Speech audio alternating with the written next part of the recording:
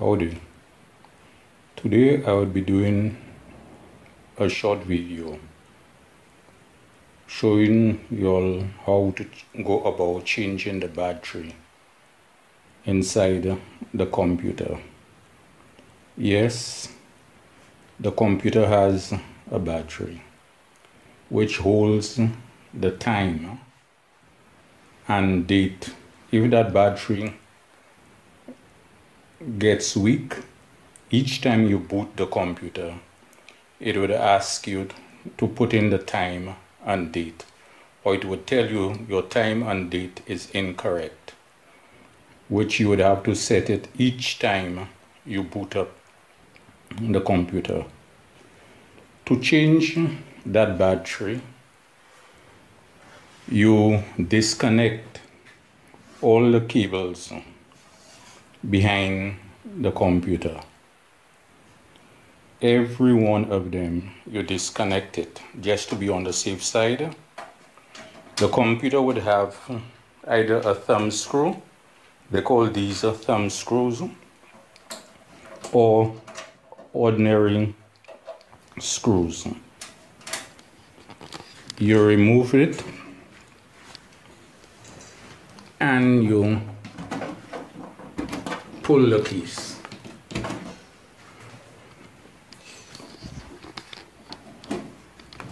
You put the computer, I'm doing that with one hand.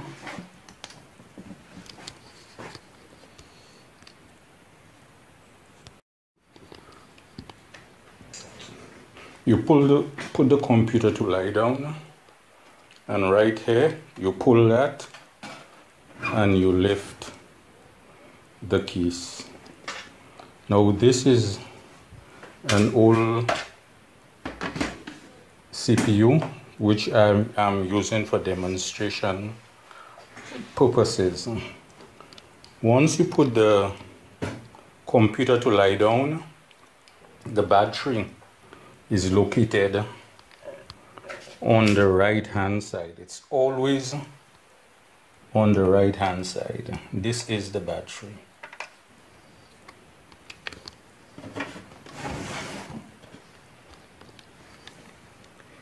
The battery is CR2032, CR2032. To remove that battery, you take a screwdriver first before you enter the computer. When you remove the case, you disconnect all your cables. You remove your case. First thing to do before you enter inside of that chassis, you touch the chassis.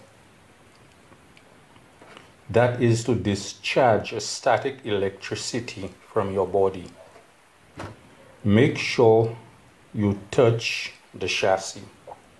Your body has static electricity, and there is a possibility you go into the computer and touch anything and you burn it.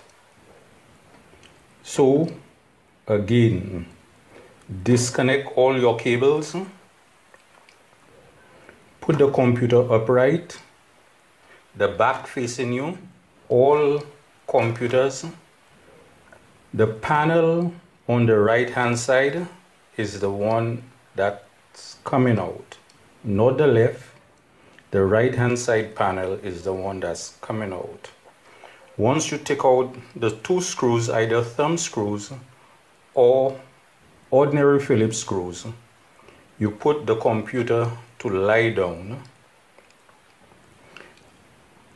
You touch the chassis of the computer. The battery in the computer is always on the right hand side. I would say the bottom, close to the bottom of the computer, to the right hand side. When you touch the chassis of the computer, you discharge the electricity in your body.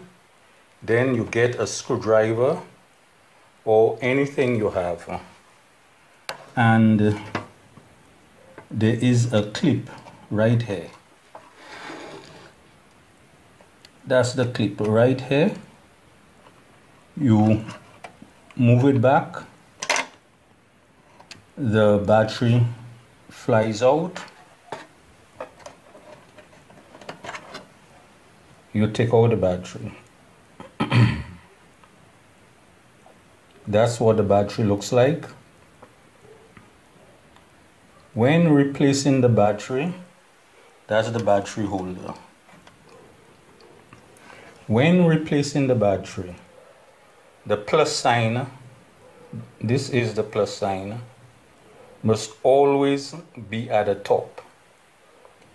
This side is the minus side. You put the battery in, it has a slot here, or a slot right here. You put the battery beneath that slot, which is in a groove, and you press gently. You heard the click. That means the battery is seated. Again, to remove the CMOS battery, it's a CMOS battery which holds the time and the date for the computer, and any settings you may set in the BIOS. You put your screwdriver on this little lever at the back of the battery. You press it, the battery flies up or pops up. You take your battery and you replace it. Remember, the battery is CR2032.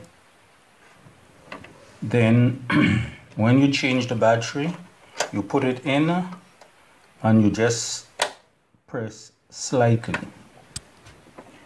When you have done that, you would connect. First, you would put your cover back, connect all your wires to the system, and then boot your system. Once you have booted your system, it would ask you to set your date and time. Once you have done that, everything is good to go. If you have done any changes to your BIOS, you would have to do these changes back. If you're not the one who did the changes, you'd have to call a technician or the person who did the changes for you to set up your BIOS. The computer, once you remove the battery, it would go back to factory setting. And even though you change the time and date, it may boot, but it would boot with errors. So this is the way to go about changing your computer battery, which is a CMOS. It holds the time and date. Once that battery is weak and you power up your computer, you would have to change the time and date each time. It may tell you press F1 to skip the whole setup. You press F1, it would boot up. But once it boot up, you won't be able to do anything because the time and date would be incorrect. You change your battery to resolve that problem. If you find this video was helpful, please like, subscribe, click on the bell icon to be notified of further videos. Thank you.